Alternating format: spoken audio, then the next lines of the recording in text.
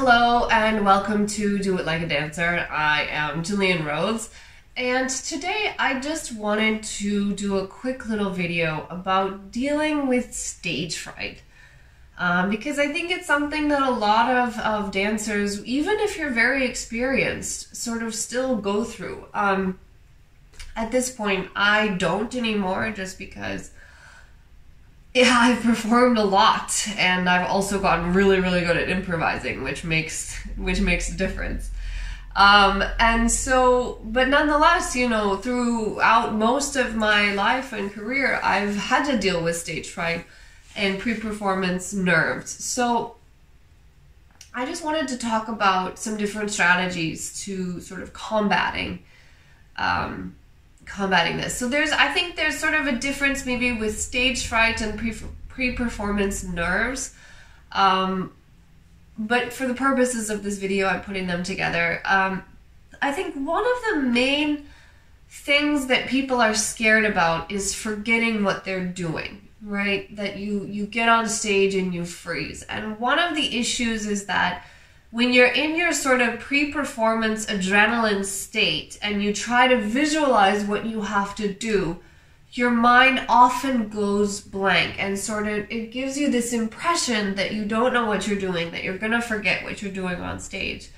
But it's a trick because adrenaline is basically bringing you up to the energy to be on stage, and it doesn't necessarily mean that you've forgotten your movements, right? Because muscle memory is something different. So one advice actually that I would have is before a performance, don't try to visualize what you're supposed to do, because you often, thinking through movement, you forget or you kind of blank out. It's pretty rare to like completely blank out when you're on stage, but if you're doing a solo, you can sort of cover it by doing something else until you know where you are. If you're in a group, you can follow somebody else, and quite frankly, the audience neither notices nor cares. Again, this is something that people will tell you, and it doesn't really help, but it's true that, like, honestly, the audience has no idea. Recently, I did a performance where there was a glitch in the lights, and every now and then it would just start flashing randomly, and they had to sort of turn off all the lights and turn it back on in order for them to work.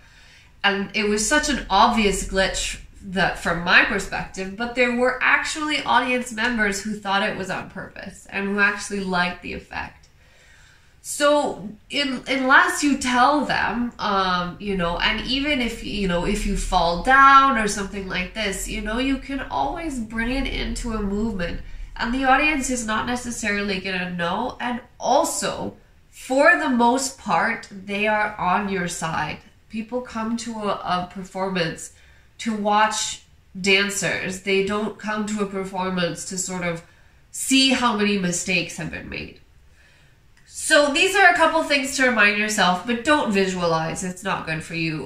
What I suggest is that one of the biggest ways to avoid stage fright is to be prepared, right? To have done your rehearsal to the point where you feel, even if you forget, your body remembers, right? So some of that is, for example, you stop using the mirrors at a certain point. If you're learning choreography, you know, you turn around and face the other way.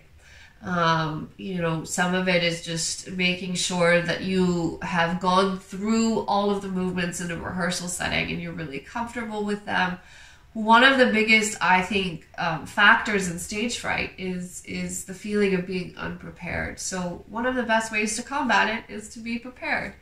I think also knowing how to improvise is really useful, because it just gives you sort of a backup plan that, like, I know that if I forget, I can improvise until I remember, right? And this is something of just, that's training.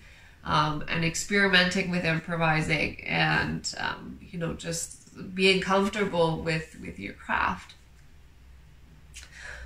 But again, when it comes down to it, there you are in front of your, you know, ready for the performance. So what do? I think the first thing that I would say that you have to do before any performance, no matter how hard, you know, how nervous you're feeling, how tense you're feeling, is you have to warm up. I don't care how old you are, how, you know, if you're young, you're old, if you, you know, are in great shape or not. Just sort of moving the body and getting yourself sort of warm before you go on stage is really helpful, because while you're warming up, you know, you have, it's kind of going back into the ritual of it. You know, if you go through, you know, your warm-up routine from a class, for example, then you kind of put yourself into this memory of the rehearsal or of the class, and your body sort of gets back, it sort of recenters, so you know where you are and what you're doing. So make sure that you warm up, and that you are warming up basically from about 30 minutes before the performance. You know, the earlier that you can arrive at the theater and sort of set all of your things, your props, your costumes, so that there's no rush, there's no last minute wondering what's going on, that you've already set everything up, you already know where everything is, and that all you're doing is just warming up and getting your body ready to perform. Not the mind, it's not, you know, meditating or visualizing or going through the movements, because I think at a certain point, stage fright is something that your mind is doing, but it's like messing with your mind. And so to kind of step away from the mind and into the body and centering yourself back into the body is something that really, really helps. I remember, you know, in the past, what I have is, you know, breathing, you know, just making sure that I'm breathing and just trying to be really present in what's going on, and just sort of trusting in that moment of being on stage when, you know, whether you remember, whether you don't remember, whatever's happening, you're just so present on stage. And it's such a moment of where you're just there in that moment. I think focusing on that has really helped me. You know, I guess there is an aspect of mindfulness and meditation, not in the sense of like closing your eyes and breathing, but just in sort of trying to be as present as you can. So I think one of the things about stage fright is it's like anxiety, it spirals. So you kind of, once you start thinking of everything that can go wrong, then your mind just supplies more and more and more, and you kind of get spiral. It's what happens when you have like anxiety issues. I know. I know, I've had them. So one of the things to do is to just bring yourself back to the present. And actually, generally speaking, I've found that in performances when I am distracted or I'm thinking about something else, those are the performances when I am much more likely to forget a movement.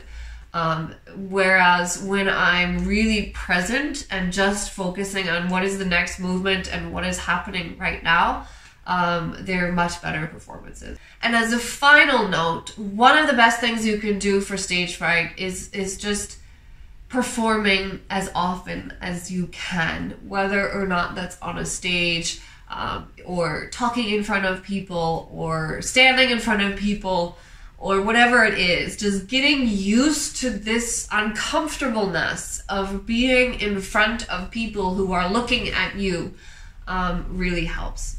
So in summary, stage fright is totally normal, and it's something to go through. However, if what I would suggest to make it better is to not think, don't visualize, rather focus on the body, spend your time warming up, and be as present as you possibly can. Think as little as you possibly can. Don't try to sort of anticipate or think about what's going on or what's going to happen or what movements you need to do or any of that. Just try and be really centered in the body and really present as much as you possibly can. And don't worry, the audience doesn't care. They're on your side. They're not there to find all of the things that go wrong. They're there to support you. So that's that. I hope that helps. Do let me know if you have other questions in the comments. In the meantime, please do all the YouTube things, like, share, subscribe, share it with a friend, comment, blah, blah, blah. And if you can, please do consider joining my Patreon at patreon.com/Gillian Rhodes. I have a lot of exclusive content there, essays, poems, merchandise of my characters, and much more. So please do check it out. And thank you so much, and I will see you next time. Bye-bye!